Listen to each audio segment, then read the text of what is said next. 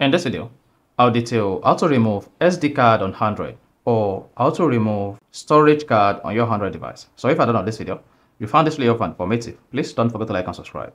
To remove external storage or SD card on your Android phone, you need to make sure you have SD card inserted on your Android phone.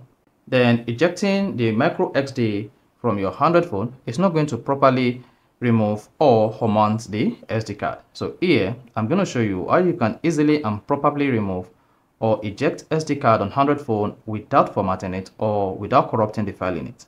So if I don't know this video, you found this video helpful and informative, please don't forget to like and subscribe. Now the first thing to do when you want to unmount SD card on Android phone is go to the file manager.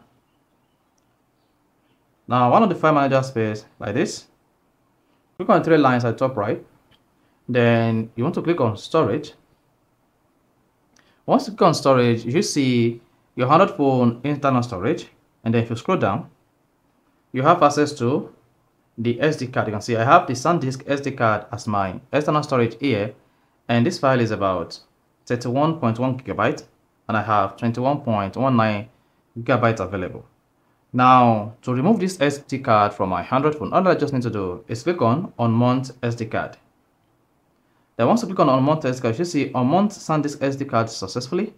Then this has removed my SD card. I can now go ahead and eject the SD card here.